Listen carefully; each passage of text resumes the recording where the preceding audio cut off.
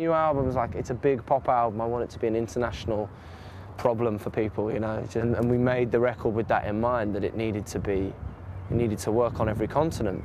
It was mixed and mastered in America, but the guts of the record was actually put together in a gloomy little room above a pub. And I'm extra proud of the record because of that adversity. To come out with this big, that's it, just that one word, big record from such a small room. You know, I'm just living in a room with mice above a pub. It forced me to jump into another headspace, basically.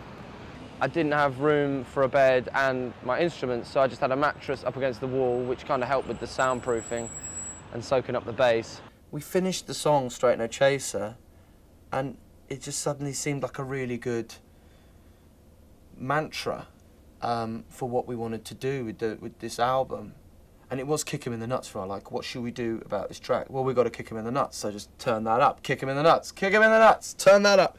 You know, what do we do about this? I don't know, we've got to kick him in the nuts. So you get these, like, verbal tics. And then it became Straight No Chaser. Straight No Chaser. Straight No Chaser. Just, it's pop. Maybe I've taken a little step back to the mainstream and said to myself, do you know what? Yeah, I do want to entertain people. That would be fun. Because for me, that was a novelty. Because all my stuff had been so kind of, not quiet, but like careful, polite. Like an Englishman's take on kind of urban music.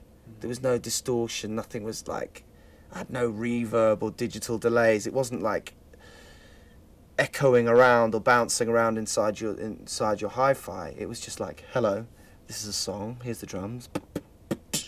But now it's boom, boom, boom, boom, boom, boom, and it's got that, but still got the space.